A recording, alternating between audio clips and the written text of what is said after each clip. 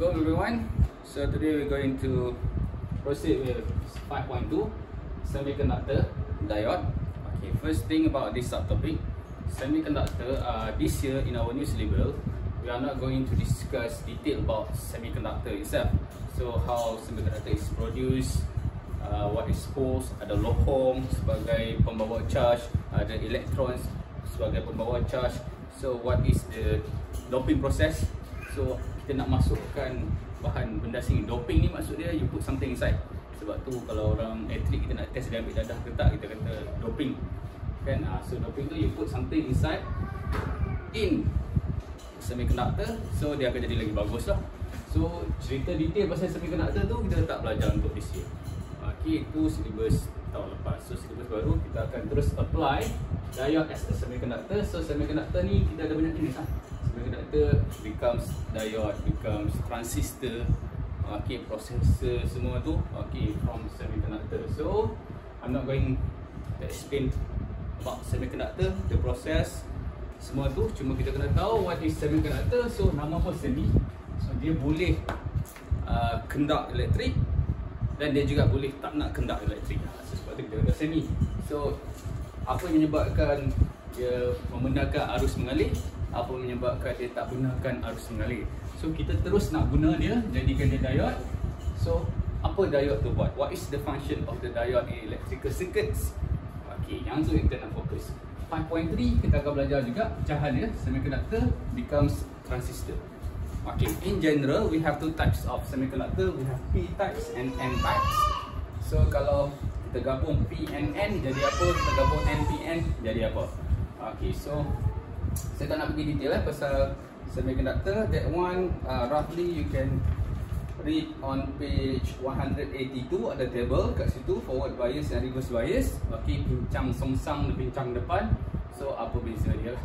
Okay, so kita nak terus ke application of diode in circuit. So diode tu apa? Diode tu semiconductor lah. Okay, so first thing, ini simbol untuk diode. Okay, so this is the symbol. So arus ulang-alik, simbol dia macam ni.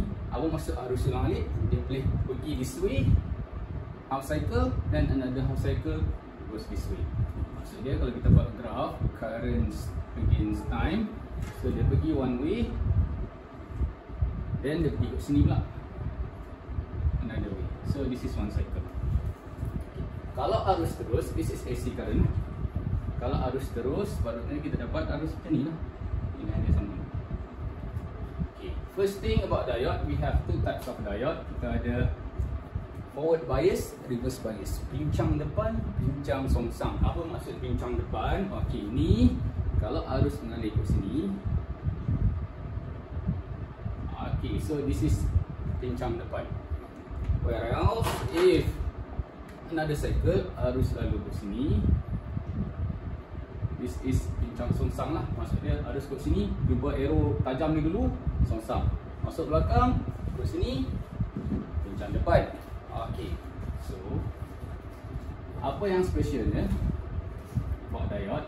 Okay, what is diode? Diode is a semiconductor, of course, electrical component that allows current to flow in one direction only. So diode ni dia benarkan arus mengalir in one direction. Okay, so kalau arus mengalir kat sini dia benarkan, kalau kat sini dia tak benarkan. Okay, so apa guna dia? So kita guna dia untuk tukarkan AC current ni pergi jadi direct current. Sebab apa nak tukar? Okay, so we learned before electric, how electric is generated, macam mana kita hasilkan elektrik daripada pencawang, daripada empangan hidroelektrik semua tu sampai dekat rumah kita. TNB supply kat rumah kita 240 volt. So 240 volt is AC current. So yang plug kat rumah awak tu AC current. Okay, alternatif arus ulang-alik. So bila kita plug arus ulang-alik ni, awak nak charge awak punya handphone ke, nak charge awak punya laptop ke, device ke apa, yang kita nak guna dalam electrical component semua DC, direct current. So you boleh tengok you punya TV ke, kita tengok level kat belakang tu, handphone ke apa, dia tulis kat situ berapa current dia nak untuk run dia punya electrical device tu, dan dia akan tulis dalam DC. Let's say dia akan tulis 2.5 ampere, so dia tulis DC voltage. Okay, so DC ni direct current, tapi yang kita supply alternating current. So current main macam ni, so positif, negatif. So nanti awak dapat laptop awak pun duduk macam ni lah, blip kan. So kita tak mau, kita nak tukar ke jadi direct current, baru steady. So dia tengok smooth je awak punya TV ke elektrik ke. Okay, kalau tidak ulang alik lah, nampak kan. Okay, so macam mana nak buat benda ni? Kita guna ni. So that is the function. So the function of diode is to allow current flows in one direction. So kita guna dia untuk apa? Untuk convert AC to DC. Okay, guna satu boleh lah. Nak guna berapa? Mungkin ada guna 2, mungkin ada guna 3. Okay, so yang ni yang kita nak discuss. Okay, so the use of diode and capacitor. Okay, capacitor kita cerita tadi. So now, process of converting AC to DC is called rectification. Okay, bahasa Melayu rektifikasi lah. Okay, rectification is a process using diode to convert AC to DC. Okay, this is the important part of the subtopic. So make sure you can explain how to convert AC to DC from rectification process. Okay. In this discussion, make sure you can draw the diagram of rectification circuit. We have two types of rectification, half wave and full wave. So both of that you have to know. So this is half wave rectification. So half wave rectification means separuh lah, separuh gelombang. We use only one diode. Okay, only one diode. So you can see this is the power source AC, alternating current. So alternating current ni harus balik, dia pergi dua arah lah. So first cycle dia pergi sini. Okay, then second cycle dia pergi sini. Okay, so yang ini graph of currents against time without the diode. So without the diode dia pergi sini, pergi sini, pergi sini. Okay, tapi kita nak buat apa? Kita nak tukar AC jadi DC. Okay, ini resistant. Resistant ni boleh jadi apa-apa lah, petik ais ke apa ke. Okay, nak senang lagi kita anggap ini satu mentol lampu. Okay, kalau tak ada ni, menyala. Okay, dia pergi side ke sini, dia pergi side ke sini, tak cun, tak steady. So nak steady dia mesti DC, dia pergi one way. So we put this one, satu diode kita masuk. So first cycle, okay, sampai sini first cycle, current pergi. So lampu dia menyala sekejap lah. Okay, so second cycle tak boleh. Sebab apa? Dia tak lengkap, current tak boleh tembus ke sini. Sebab ini reverse bias. Okay, pincang songsang. So dia tak boleh tembus. So ini tak ada lah. So then start balik cycle. Kat sini boleh, lampu nyala sat. Dekat sini lampu tak nyala, kita tak lengkap. Okay, so yang ni tak ada. So apa jadi? Dia jadi blip lah. Maksudnya lampu awak kejap ada, kejap tak ada. Ada tak ada, ada tak ada. Okay, macam tu. So dia menyala tak menyala, menyala tak menyala. Tapi proses ni laju, so kita tak nampak lah. Okay, so this is half wave rectification. So tak cun lah. So ada gap kat sini. Let's say sepatutnya 1 saat. So maksudnya 1 saat lagi setengah saat tak menyala. Terus setengah saat lagi menyala, setengah saat lagi tak menyala. Macam tu. So kita tak mahu lah, tak cun rectification. So we supposed to do full wave rectification where semua kat sini kita buat naik.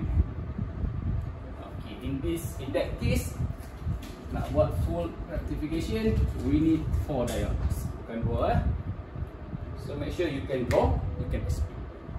Okay, now this is full wave rectification, means we're going to convert fully the AC to DC. Okay, so just now we have half wave, now we want to make it a full wave. So first thing, ada soalan dia pernah tanya, yang mana susunan diode yang betul. So you kena tengok susunan ni mesti selari macam ni. Tak boleh suka-suka yang ni nak kat sini, yang ni nak letak kat sini asalkan ada 4, tak boleh. So you have ikut dia punya flow. Alright, so sama juga macam tadi. Let's say we have, okay, ini asalnya alternating current without the diode. So kita nak tukar semua ni. From here becomes, yang ini tadi tak ada, ini tak ada, kita nak adakan. So dia akan jadi macam ni. Okay, ini untuk DC, ini AC. Okay, so kita tengok peak dia semua sama ya. Kenapa ada gap kat sini? Nanti kita cerita lain. Nanti bila dah guna capacitor. Okay, now make sure you can explain this part. Okay, how we start? So let's say we start with, use numbers lah, senang Okay, current we start from here. This is number 1. Okay, then current flows. Number 2, number 3, number 4, 5, then dia naik 6, 7, 8. Okay, cukup. Okay, try to put numbers. So how we start? Kita switch on. So current flows lalu kat sini. So dia pergi sini. Kenapa tak pergi sini? Dia pergi lah, tapi tak ada current flows. Why? Because this is reverse bias. Okay, pincang songsang, so current tak boleh flow kat sini. So current kat sini. Dia pecah dah, satu pergi sini. Okay, so kenapa tak lalu sini? Bukan dia tak lalu, tapi tak boleh tembus lah. So kalau kita tak emitter kat sini, tak emitter kat sini, terdapat kosong. Okay, tak boleh tembus, no current flows over here, so dia akan pergi sini. Okay, yang ni lah, dan lampu menyala. Okay, then terus naik kat sini. Kat sini dia boleh lalu. Okay, terus masuk lagi. So apa jadi? Yang kat sini macam biasa. So, okay, then what happen? Bila current flow sini pula. Okay, bila current flow sini, kita padam. Tengok dia punya flow macam mana.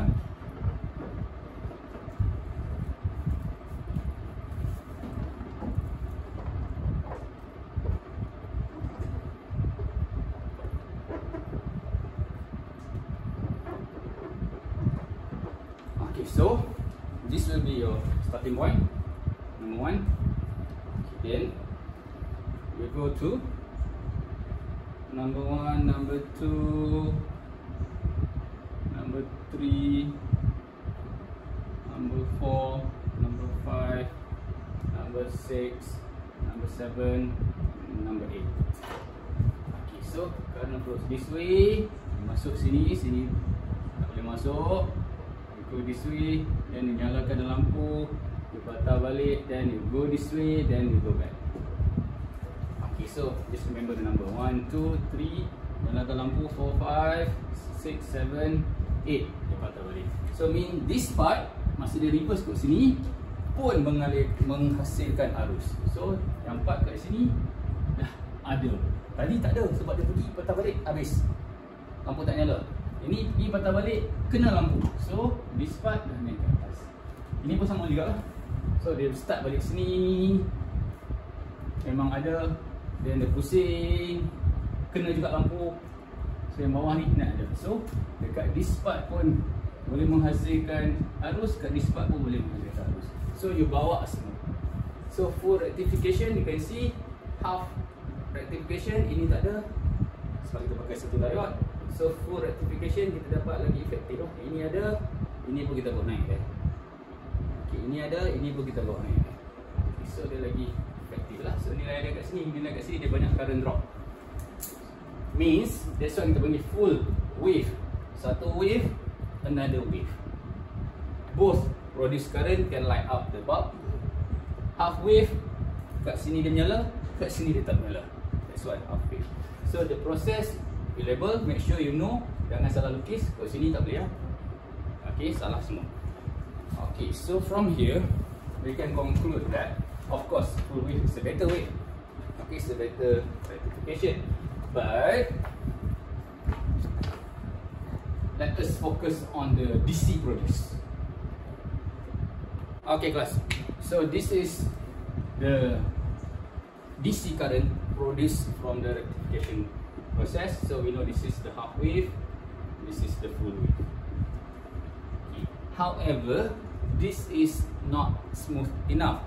We're supposed to run an electrical device with a steady current. Steady current means kalau kita bagi nilai dia 30 je kat mana-mana. Macam yang ni, let's say the maximum current is 30, tapi dia ada drop sikit lah. Drop sekejap. Walaupun time dia sangat-sangat kecil lah, microsecond, kita tak nampak dengan mata kasar, tapi tak bagus untuk the electrical device lah. Electrical device tengaran, slow. Macam pecut, stop. Malam-malam lingkup lah. So ini pun sama lah. Dia ada maximum current, lepas tu dia hilang sekejap, lepas tu dia ada balik. Okay, so kita nak macam ni, current produce steady lah. Kalau kita tengok TV, cunnya tak mau letak kan. Okay, so how to make it become like this? Okay, this is another device we use called capacitor. Bahasa Melayu pun capacitor. So what is capacitor? Capacitor dia bukan semiconductor. Okay, so capacitor is electrical device used to store charge. Dia simpan charge elektrik. Okay, nama pun capacitor from the word capacity, muatan, berapa charge dia boleh muat. In simple word, capacitor is your power bank. Okay, good. Okay, power bank ni macam mana nak guna? Boleh tak? Boleh tahu guna? Tak boleh. Kita kena buat apa? Charge. So you charge the capacitor, you charge your power bank sampai dia dah penuh, lepas tu cabut lag. Bila handphone awak tak ada bateri, awak cucuk kan? So dia main mana? So charge from the power bank ni, from the capacitor, dia flow dalam handphone awak. So bila charge to flow means current lah. So dia menghasilkan arus. So in this case, we want to smoothen. Kita nak ratakan benda ni lah. Yang jatuh tadi ni, kita tak nak, kita nak jadi macam ni. So ketika proses ni, kita nak capacitor supply. Okay. Ketika ni kita tak nak gap ni, so kita nak capacitor supply charge tu. Capacitor supply charge. So dia jadi macam ni lah, cantik lah. Okay, so from this part, we need capacitor inside the circuit. When we do the rectification, kita masukkan capacitor guys. So you masukkan capacitor guys tu, bila current lalu, dia charge capacitor. Bila time ada current drop ni, means capacitor tu akan release. Capacitor tu akan release. So dia semua lah. Ini pun sama. Dia jatuh, kat sini tak ada current. Lingkup lah TV awak kan, start on, start off. So apa-apa, capacitor tu akan lepaskan lah dengan charge yang disimpan tadi. So dia kena charge dia dulu. So dia discharge means there is current. Okay, so kita jadi semua lah. So where to put the capacitor? Okay, tengok balik gambar rajah untuk surat. Okay, muka surat 186. Okay, so that's the explanation. So you can read the explanation page 186 yang dalam box color orange tu. Okay, so we have capacitor charging and discharging the capacitor. So again, okay, so buat half rectification tadi tu. So we have capacitor. Okay, we have diode over there. Okay, let's say this is the lampu mentol. So what happen? One way current boleh lalu, capacitor is charged.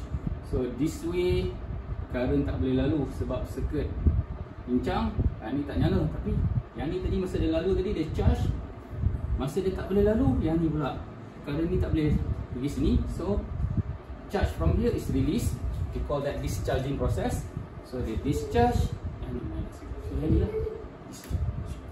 The same goes to the full rectification. So you go one cycle, they charge. Masa you return, they discharge. Okay, so circuit tu akan jadi. So for this part, 512, no calculation. So make sure you can distinguish, differentiate. Okay, what is full wave rectification, what is half wave rectification. Okay, and then why we use capacitor. Okay, kalau use capacitor, nak kena buat apa dulu? Okay, what is the function of capacitor? So which one is better? Okay, of course. So that's all. Thank you.